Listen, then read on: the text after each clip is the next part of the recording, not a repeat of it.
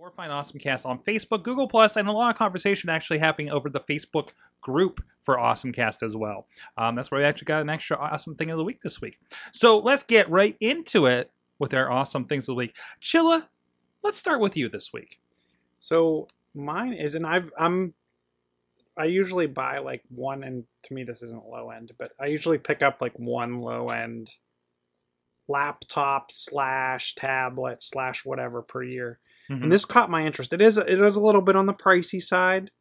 If you remember last year, I think I got the Samsung tablet PC. It was kind of a Windows Atom-based processor with a pen, yada, etc. Still getting much use out of that? I use it a lot. I use it way more than I thought. It's not a daily driver. It's not my primary machine, but still has a snappy interface. The S Pen is actually kind of nice. If you want to mark something up or use OneNote or whatnot. And because I continue to use it, and I'm also a current, I guess, Windows RT user, Microsoft announced the Surface 3, note, not the Surface Pro 3, the Surface 3, which is going to be powered with a new Intel chip, not Atom-based. And the Intel chip is part of the Atom processor family, and I think it's called Cherry Trail, if I'm not mistaken.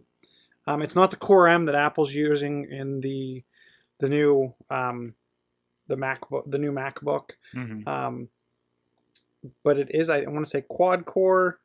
The device weighs about 1.5 pounds, which is a nice weight for a tablet / laptop. Running full Windows 8, which I think is a big deal for them. So any of your applications that ran, I'm running on with even Windows 10, some apps that ran on Windows XP. Mm-hmm. Fits in the what I'm impressed with, the Surface Pro 3, the 3x2 frame. So it's not the 16:9 weird oblong look. It's the iPad look and feel, if you will. Kind of like the piece of paper. It starts off at $5.99 for the basically RT version.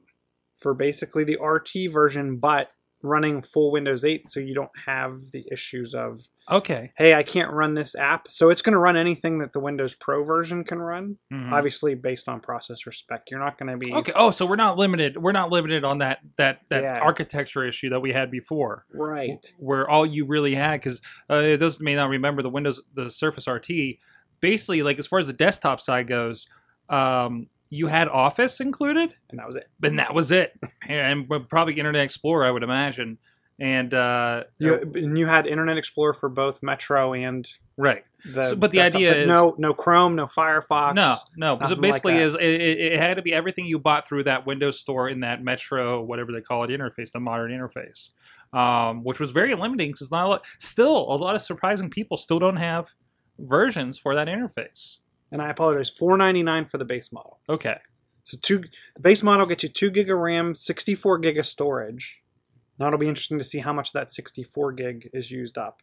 Runs $4.99. Now that does not include a type cover, and it does not include the pen. If you want to pick up the pen runs about $50, and the type cover runs about $130-ish. Mm-hmm. The next level up is $5.99, following the normal $100 increment. It does get you up to 4 gig of RAM and 128 gig of SSD space. Their pen, actually, like I said, you do have to purchase the pen separately, unlike you would with the Surface Pro. Mm-hmm. But it does give you 256 levels of pressure, so it's pressure sensitive. Yeah, I was right. It's Cherry Trail is the Atom X7 processor. I mean, to me, for the price point and the fact that they're throwing in 802.11ac, Bluetooth 4, there's going to be an LTE model, so you're going to see this on Verizon and probably AT&T. They're upplaying all the different type covers. You're getting the red, the orange, the black, the blue, and navy blue. Pens come in different colors. Their dock is really nice.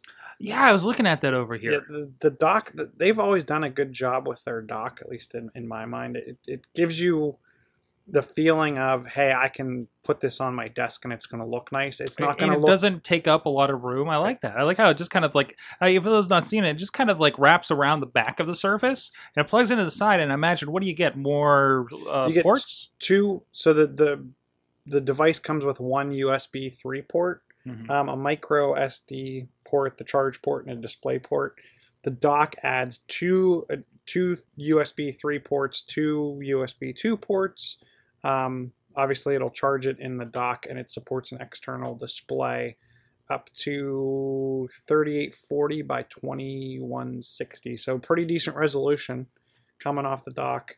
It also includes a faster charging mechanism. Because the one other thing that I really like about this device, and I don't know, they had to have thought of this long before Apple announced the MacBook with USB-C, but this actually charges off of micro USB. So the same thing that charges your Android phone and charges your computer. Pretty much everything else, yes. Wow. Now charges the Surface 3, which to me is huge. Think about it. You carry one cord, unless other than your Apple peripherals. You carry one cord. To me, this is the perfect device for pretty much every average Joe user that doesn't mind running Windows.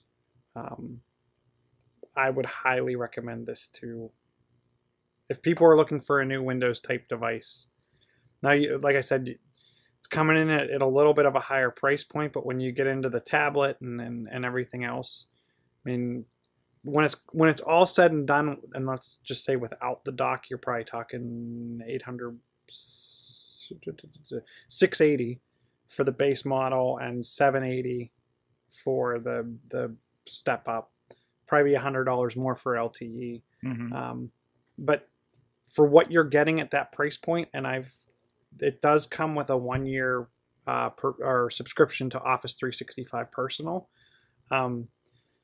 which is something I've been looking to get just from the mere fact of the OneDrive storage. So if you look at that, it's pretty much just give yourself a $70 credit. But to me, this is a really nice device, really great price point. I still, even on my older Atom-based machine, I run an old version of Photoshop for doing some basic Photoshop type stuff. This includes the pen. To me, it's an all-around great device, which is why I rated it my awesome thing of the week. Awesome. Well,